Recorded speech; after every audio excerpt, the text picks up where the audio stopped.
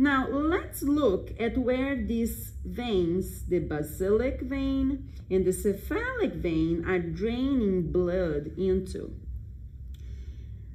This vein right here is called axillary vein.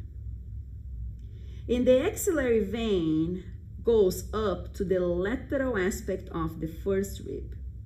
When we reach here, the lateral aspect of the first rib, the axillary vein then turns into the subclavian vein. So you can see that the basilic vein dumps blood into the axillary vein, as well as the cephalic vein dumps blood into the axillary vein.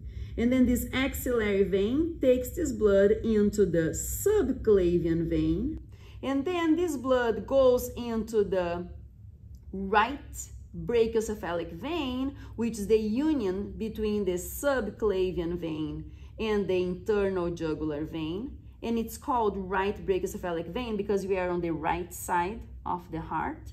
And when the right brachiocephalic vein will get together with the left brachiocephalic vein, they will form the superior vena cava, which delivers blood into the right atrium. So again, the lateral aspect of the first rib is what we are using as our anatomical delimitation to say when the subclavian vein becomes the axillary vein, and also to say when the subclavian artery becomes the axillary artery. Since this is the right side, this is specifically the right subclavian vein, and this is specifically the right subclavian artery.